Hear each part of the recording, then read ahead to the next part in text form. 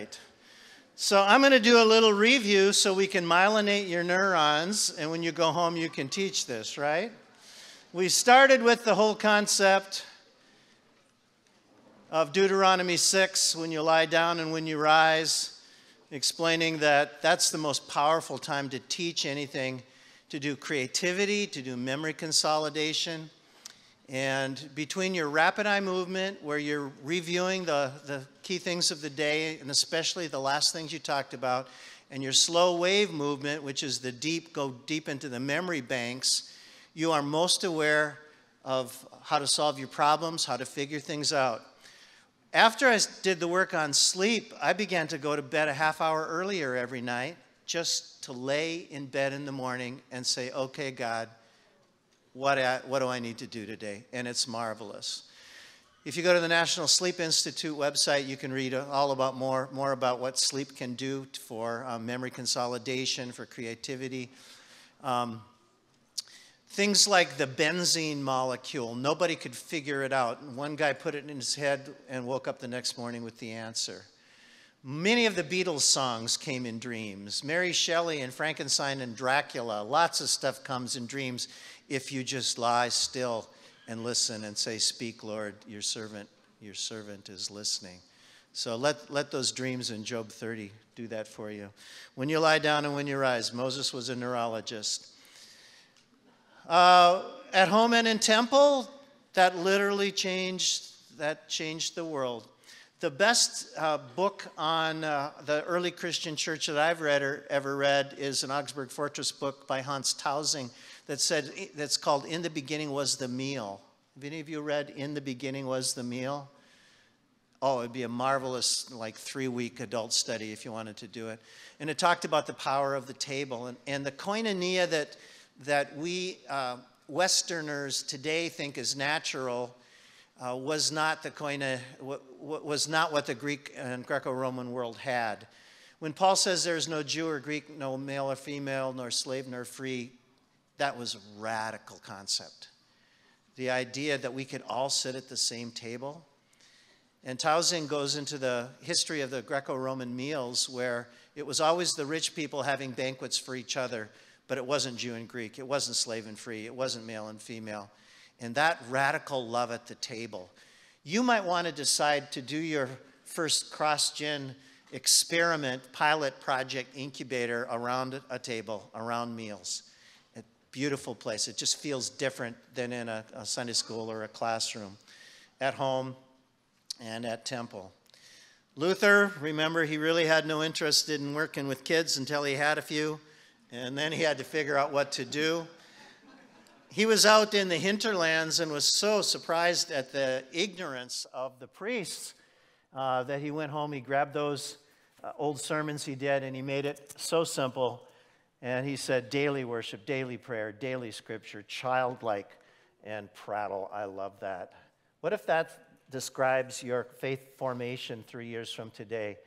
That it is every night in every home and every week together in the body. We just barely got into had there been no cheap gin and English and shoplifting, there'd be no Sunday schools today. If the gin epidemic was happening and the robbing was happening, so some wonderful Methodist women got to a newspaper publisher, this is in the red book on the table out there, named Robert Rakes, and they said, we have to do something for the, quote, the heathen hordes roaming the streets. And this was in the day of the great mission movements. They said, we're sending missionaries to China, we're sending missionaries to South America, we're sending missionaries everywhere. What about our own children on the street who've got no Christian parents to take care of them? And so the movement was born, and it wasn't born for Christians. If 200 years ago you said, I want your child in my Sunday school, a parent would have looked at you like, you think I'm incompetent? You think I'm not a Christian? I'm not having somebody else outsource my Christian education. It was clear the biblical injunction was to teach your children. And the archbishop called it Sabbath breaking. And all they really wanted to do was morality, literacy, and their Sunday school looked like that. They bribed children with ginger cookies to come into Sunday school. with pennies to come into Sunday school. This is all primary research. We read the actual articles and letters. We didn't read what people said about them to figure this out. And for some of the boys, they tied them to the benches with ropes and logs. Now, if I had to sit there for 5 hours being slightly ADD, you would have to tie me to benches with logs. I wouldn't sit through a Sunday school that looked like that. And yes, the church said, this is Sabbath breaking. This is a wicked use of holy time. We're going to fire you if you have a Sunday school in the Church of England. And finally, it took 100 years, and in some places it took 200 years, for it gradually to be accepted as okay. Okay, we'll do some faith education. And then something happened.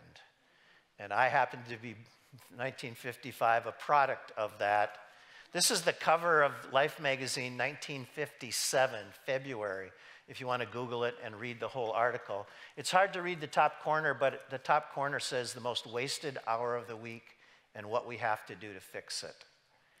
And already by 1957, some church leaders were thinking, we're taking the parents out of the picture.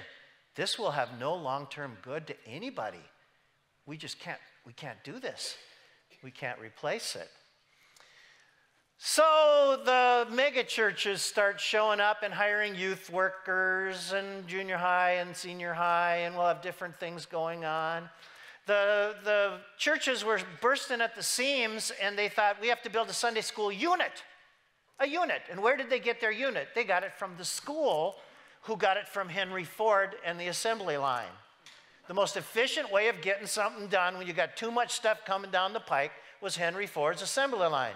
And you put this on, add value, add value, add value, out the door. The school said, okay, first grade, second grade, third grade, fourth grade, out the door. Everything will be fine. The church said, what are we going to do about the kids? They used, in many of the towns out here, they used the same architect who built the education unit at the school to build the education unit at the church. It's the same cinder block buildings, first, second, third. And in the mindset of the baby boomer parents then, we need somebody else to do this because I'm not qualified. I didn't have to have driver's ed. My dad taught me to drive. It shows probably. A couple years later, you had to take it from a professional. And they got driver's ed and health ed and sex ed and Mr. Ed, every ed you can think of. Get somebody else to do it. And the mega churches had enough money to hire a big staff. I had a curly-haired Norwegian afro. I did. I had the guitar on my back and the Class B license. And that's what the church thought they wanted. Find somebody to do that.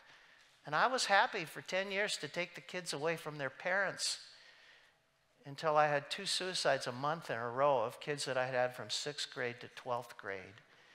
And standing at the same hillside cemetery, looking into the faces of these parents whose hearts had been torn to pieces, I decided there has to be something different. I will not play this game for you anymore. I'm not going to take your children away from you. When they come home at 26 with a broken marriage and 2 kids and a dog, they're not coming to me. I know where they're going. They're going to the real youth worker, the person who'd take a bullet for them without thinking twice. And I will not take that honor away from a parent. Yeah. Most mothers go up 2 dress sizes and turn prematurely gray for their kids. They are invested. They are invested. Most dads, even on a day where your kid says, I hate you, I never want to speak to you again. Can I have $20 on a ride to the mall? Even on that day, you jump in front of a bullet for that kid. You jump in front of a truck for that kid. That is love. M. Scott Peck, in the classic book, The Road Less Traveled, said, love is not love until it does the work of love, which is to give when you don't feel like it. And most parents do that quite often. Sometimes it doesn't seem like much return. I know who the best youth workers are. The person who would jump in front of a truck without thinking twice. I know who the best youth workers are. The people who held them when they were crying and colicky and put up with them when they were teenagers. I know who the best ones are. The ones who are there when you lie down and when you rise. And we just can't outsource this anymore to have a vital church. So I want you to think about something. What if we decided to reboot Sunday school? but we would do it by putting the cross in the middle of the generations. We do the adjacent possible, where that innovation and creativity comes from, by putting the cross of Jesus in the middle of the generations. I like the phrase cross-gen. Use it, steal it. It's only a sin to steal bad material. Cross-gen. To me, intergenerational just doesn't say enough. No, I want the cross of Christ in the middle. I want the cross of Christ in the middle. Here's 3 different ways that we have had churches do it. Chris can tell you about it. Chris is in the green book out in the hallway. We've had purple. I'm sorry, we're liturgical. So we had a dozen churches. We invested 2 years with them, and then had them do a presentation in October out in Estes Park. Then we had another dozen churches. We had them do case studies. And then Chris in the purple book. The next book will be blue. We will stay liturgical. Write down first week of October 2020. The Lord might be calling you to the mountains of Colorado. Every other year, God calls me in the fall to Colorado. I don't know why. It's a burden I must bear. But all the churches who are trying this model, this is a 10-year incubator we're hosting and funding, are doing one of 3 models. Oh, that's a little messed up here. One is take worship, which is the old English word for the ship that brings worth to God, the vehicle that brings worth to God, and put in some education stuff. That's one way to do it.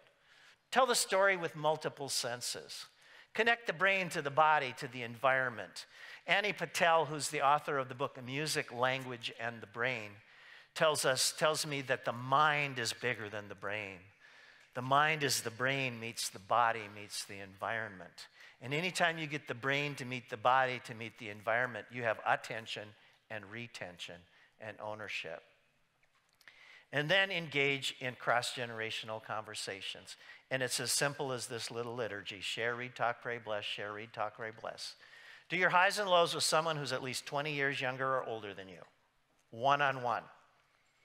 If you try to do highs and lows with 4 generations at a table, the introverts will shut up and the extroverts won't. In a group of more than 6, 2 people will do 80% of the talking. And the deepest thinking people you have, probably your introverts, won't say anything. So you're not creating an educational system that leads out and draws out. You know the word educate has the word duke in it? It literally means to lead out. The duke is the leader. Set up a system where everyone is led out. Everyone gets to be the teacher. The second way people are doing cross-gen is to take their education time but start sneaking communion in it.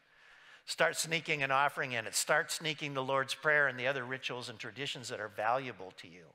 Why wouldn't you do Holy Communion? Now, I was young enough in seminary to remember a guy named Nestigan who was fighting when churches were saying we should only do communion once a month. And he'd say, what's the matter? You don't like forgiveness? Well, out in North Dakota, the preacher only got there once a month. So that's when you had communion, right? It's a little easier now. Why not bring communion in and turn your edu worship? Isn't that a weird word, edu worship? It's an adjacent possible. Google was a weird word 10 years ago, too. 5 years from now, people are going to be trying to figure out the adjacent possible of education and worship and the cross in the generation. Why wouldn't you do the Lord's Prayer and embed that and myelinate the neurons with the young people? You go to the nursing home and you can be talking, and people aren't there, and you start the ritual, you start the Lord's Prayer, you start the words of institution, you start the 23rd Psalm, and they're back. Why? Because they were myelinated. They had all that insulation, and those wires that fire more efficiently will be the last to go. Why wouldn't you bring those things that are so precious to you from your child into the regular over and over and over?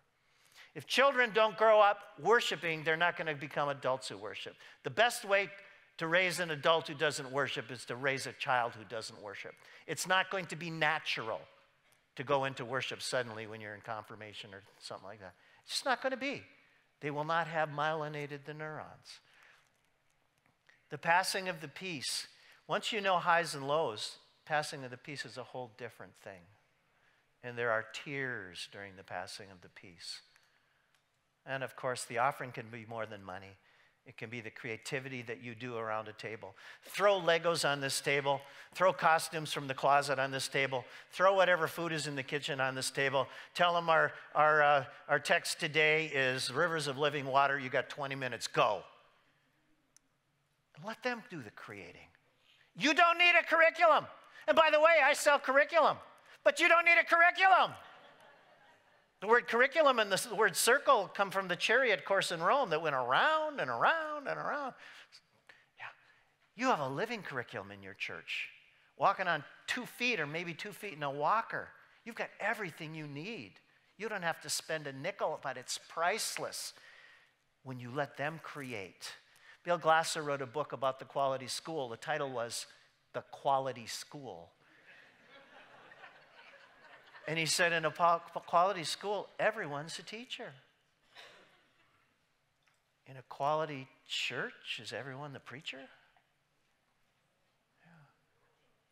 If you've got 8 people at a table, and if the average age is 50, you've got 400 years of experience at that table. How could I be the only teacher in a room with 400 years of experience and hurts and highs and lows and pain and loss and grief? They got so much more to teach me than I have to teach them. And in a television era generation, yeah, you wanted a good show on the stage. But in the post-television era, you cannot be the show. In the post-television era, the show is over. I'm sorry, preacher. The show is over. You need to be the curator of a conversation, not the conversation, or they'll be gone. Their bodies might be there, but they're not there. What if you become the curator of all of God's gifts and all of God's wisdom and all of God's stories, and you lead out and you set up a system where you're not the only sermon. You give them a little bit and get them going and throw the stuff on the table. Picasso said, art is the lie that helps us see the truth. Throw the stuff on the table. Throw all the stuff out of the closets. Grab junk from the junk drawer. Make the lesson, and now you teach me. What if the new 3-point sermon was, I'll give you a little, you figure it out, you present during talk time. And before we go into the rest of it, I've learned from everyone. What a gift that would be. This structure could be your liturgy, because it's a liturgy that can myelinate on Sunday and go home Monday, Tuesday, Wednesday, Thursday, Friday. And it doesn't cost a nickel to do highs and lows, but it's priceless. Psychologically, when you know somebody's joy and know their pain, remember what happens? 100 yards a second, 100 yards a second, pop, bam. You're drugging your people with dopamine every week, and they want to be more there. Psychologically, when you rejoice with those who rejoice and weep with those who weep, the tears in their eyes are washing out cortisol. You're washing off the stuff that'll eat them alive. When Grandpa lost Grandma after 52 years of marriage, his whole body was under attack by cortisol. His whole body. When he buried all 5 of his brothers and sisters in Sioux City, one after another, he lost a piece of his mind with every funeral. Annie Patel says the mind is the brain meets the body meets the environment. Every loss takes a piece of your brain, takes a piece of your body, and takes a piece of your environment. The church is the only place that can fill in those gaps. And a little child's pudgy little hand and prayers for highs and lows washes away the cortisol, builds up the dopamine, improves the immune system, improves the cardiovascular system. Getting rid of cortisol allows the melatonin to click in. Grandpa can get some good sleep knowing he's loved by more than just one. How can one parent be expected to parent a teenager or 2 or 3 in this world today? It wasn't done in the ancient world. Everybody took care of everybody. Everybody needed everybody. And you can do that in your church if you decide we're not just going to have classes, we're going to build community. We're not just going to have lessons, we're going to build relationship. If you do this really well, you can be the church with no class. We are the church with no class. No. If we only have an hour or two, it is too important. We will be the body of Christ, cell by cell, for each other. Share, read, talk, pray, bless. Here are some elements that we learned about cross-gen, no class. We had funded an experiment for 5 years, from 1997 to 2001, and it was called Total Family Sunday School, and it was a bomb. The first year we had 75 churches doing it. The second year we had 225 churches. The third year we had 500 churches. The fourth year we had 225 churches. The fifth year we had 75 churches. Only 2 pastors got fired for trying this that I know of. But just like the Lisa computer was a bomb and the Macintosh was born out of the stuff they pulled out of the motherboard, we put Total Family Sunday School away for a while, and then when that graph from the ELCA came out, we said, it's time. Back in the 90s, you could still get enough Sunday school teachers. Back in the 90s, they might even know the Bible, right? Today, they think Joan of Arc was Noah's wife. They got no clue, no clue. Back in the 90s, regular worship was, I'm there every Sunday I'm in town. Today, if somebody's there once a month, that's pretty regular worship. Yeah, right. And so we said, okay, if we're going to resurrect it, what did we learn from bombing? I mean, we spent 5 years and hundreds of thousands of dollars to bomb. What can we learn to pull out of the Lisa to build a Macintosh? And number one, we said, whatever we do, parents, children, and cross-generational adopted gift families. I like the word gift. Generations in faith together. Gift. People like a gift. Gift is both a noun and a verb, right? I love we're going to create a gift family. And we learned that if you just commit for 40 days, 6 weeks, month and a half, that's doable. Will you covenant to be in the body together and to be in prayer for each other's highs and lows every night in every home? The second thing we learned is upfront leadership is every age and every stage. Every age has gifts we need, and every age has needs we gift when we decide that the preacher or the teacher is not the only teacher, the only preacher in the room.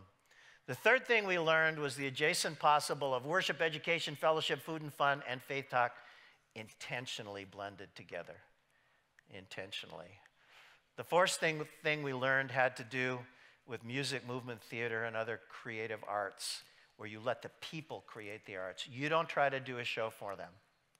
Show and tell. Remember show and tell when you were in little kindergarten? It's brilliant neurology. Because you have to choose something you're interested in, and then you have to turn, how am I going to interpret it? And then they applaud and you get dopamine. It's just brilliant neurology. But if you create the creative environment and then pull in the worship elements, oh my goodness, you don't have to entertain. It is so hard to entertain today to the post-television generation. Do you know that a goldfish has a 9-second attention span? An American teenager has a 7-second attention span? How can you teach in that world? I can't even teach in that world, and I'm a good teacher. You just can't do it. Don't even try. Don't fight that battle. It is so hard to, shut up, sit down, we're talking about God's love. I don't want to do that. Don't do it to your teachers. Jesus already paid for your sins. You should not have to. Come on. Don't do that to anybody. The show's over. Don't try to do a show for a post-television generation, or they'll be gone, right? Don't even try. They're the show. And if they're not there, they're missed because they were an important part of it. And then bring in those elements. Share, read, talk, pray, bless, model it when you're in the body, and covenant every night in every home. And if we don't have 5 minutes for each other at the end of the day, what do we have? 2 hours for video games, 2 hours for internet, 2 hours for this, 2 hours for that. The best way to do this with your experiment, if you have every age and stage, is to ask parents, are you having a little problem with this at home? Okay, here's the deal. Every parent must tell their child, remember the golden rule. He or she who has the gold makes the rule. I, an adult with a fully developed prefrontal cortex, have determined that it might be good for you to have one of these, but you don't have any money really for this. You know how much this costs to buy and keep it every month? And so technically, this is not your phone. This is my phone that I, out of the benevolence of my heart, have chosen to allow you to have for maybe up to 10, 12 hours a day. But when I say, hey, 5 minutes, faith 5, highs and lows, this will come back to me, and I will put it in a basket. I will put it in the refrigerator. I will put it anywhere I want because it's my phone that I bought with my money. And if you don't have 5 minutes for mama at the end of the day, for daddy, I don't have 5 cents for your cell phone. Why would I, an adult with a fully developed judgment center prefrontal cortex, provide a communication device for a child who doesn't communicate with me? Not gonna do it. By the way, we're taping this. You can take that little 2-minute segment, play it to all your parents, right? The same thing with the car keys when they turn 16. Do you know how expensive it is to insure a teenage driver, especially a teenage boy driver? No, I do not have 5 cents for your car insurance if you don't have 5 minutes for me at the end of the day. Just not gonna do it. Not gonna do it. Remember the golden rule. We're gonna do it together in the body, and then we're gonna covenant for every night in every home. The 6th element we figured out was, this covenant.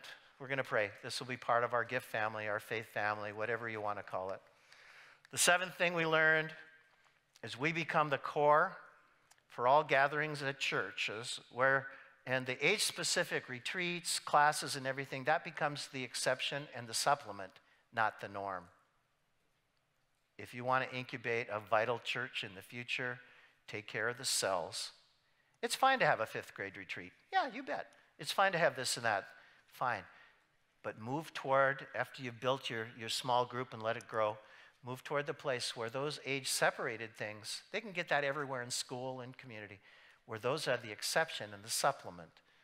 It's not the norm in an incubation church. Systems thinking. If you want to commit to a long-term solution to change one system to another, it's really helpful to be reading systems theory. The best book I've read on this is a book called The 5th Discipline by Peter Senge at MIT. I can send you the bibliography if you want. But Senge says you have to get, your first discipline is you have to get your own vision straight. Committees don't have vision, people do. The second discipline is you have to build a team, a vision team, and build it out of every generation if you want to do cross-gen. Yeah. Third discipline is you have to take a systems approach to a systems problem. We're not going to fix the problem at church by buying a new curriculum. We need to look at all the pieces all the time. You have to build a learning organization. And so we're always asking, what's working, what's not working, how do we make it better? Go. What's working, what's not working, how do you make it better? Go. And so your leadership team huddles up and asks those 3 simple questions every time. Yeah, again and again. Police, media, and schools. General Electric was once the most powerful and healthy company in America. And during the 80s, Jack Welch was the CEO of this healthy company, started by Thomas Alva Edison. Right now they're tanking. But Welch decided that in order to not fall apart, we have to study revolutions. And he, as a historian, understood, the CEO of General Electric understood history, that any idiot can start a revolution. But to succeed in the long term, you have to control the police, the media, the schools. Who are the police at your church? You know who they are, don't you? How do you get them in on this first incubating experiment? Maybe you grab their mother out of the nursing home and she has a wonderful time with all these people. And if he's mad about what you're doing in the change, she's, Gerald, leave these people alone. They pick me up every week. They're praying for me. I got a will and I know how to use it, Gerald. You know, how do you get to police? The media, the middle between the message and the receiver. Who are the media at your church? It's probably not the bulletin. It's probably not the announcements at the lectern. It's probably the meeting that takes place on the parking lot after the meeting, right? How do you get to the influencers of the media? Where are the schools in your church if you're going to pull off a revolution? The pulpit is the one cross-generational school in American society in those churches who value having children in worship. Of course it has to come from the pulpit again and again and again. And they have to understand that, yep, we're going to go through some transition, but at the end here we're going to have, there won't be a child in this church without grandmas and grandparents and aunts and uncles. There won't be a single mom or a single dad in this church without multiple redundant mentors and backup. There won't be a 16-year-old in this church without a second opinion and a third opinion and a fourth opinion. Police, media, schools. I want you to look on your outline there, find one thing and circle it that we haven't covered yet. One thing, not the brain one, the one from this morning. One thing. Something that you might find interesting. God bless you.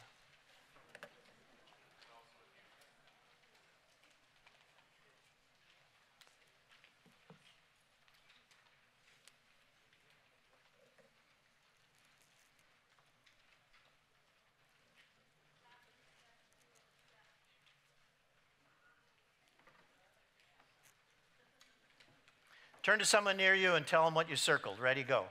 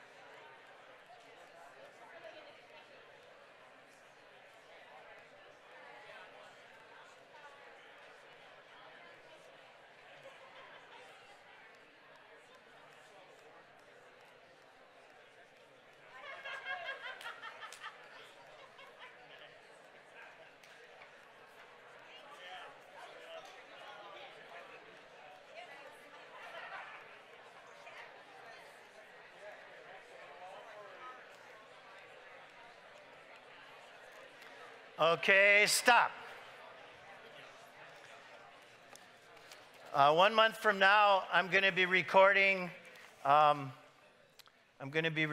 6 hours of video teaching on all these points.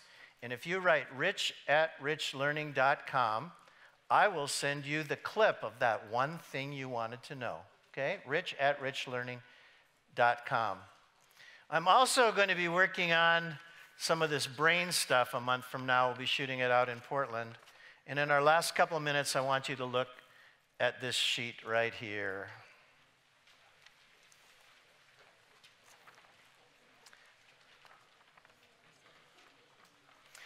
You see the two brain scans there?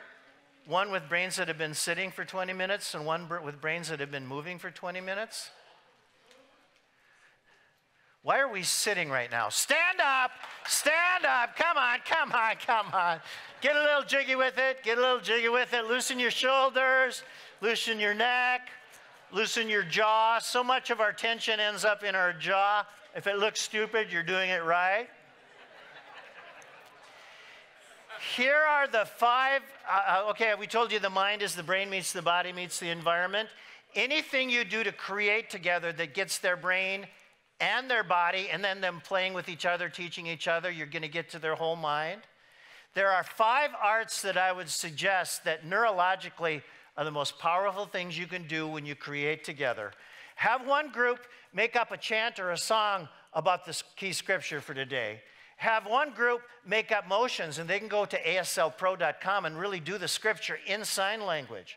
Have one group just give them art supplies. Have them make something. Have them paint something. Give them a blank canvas. Create quilting or something. Have one group create a skit or a theater about the lesson. You can do all of this, and then they own it. You don't have to buy something from somebody. They can all do it. It's all free. And you know what? It ends up being fun. And there's a neurology of fun. When you're having fun, you're getting adrenaline. You're getting adrenaline's sister chemical, noradrenaline, which opens the capillaries, which gives more blood to the brain. Oh my good, you're getting all kinds of wonderful things and dopamine when you're having fun. And you're getting the bonding drugs that say, I want to be with these people. These people know me, they love me, and we have fun together. OPERA. I'm only going to make you write one thing. Overlap, precision, overlap, precision, emotion, repetition, attention.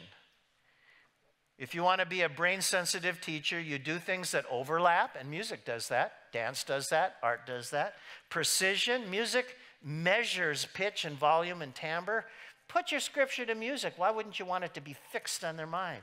Emotion, when you're creating it yourself, you're getting to the emotional center of the brain. And as soon as the emotional center of the brain it gets connected to the learning, it's like, I'm here. I'm really here. Repetition, you've all learned, myelinates the neurons when they're young, and when they're old, they will not depart from it. And the end result is attention, which is arguably the biggest problem we have in American education today. You cannot be the show is over. They will not be bored when they're the show. They will only be bored if you're trying to be television for a post-television generation. And tonight, if you'd like a glass of wine or a glass of beer, I'll be holding court out there to talk about the rest of our little thing here. Thank you very much.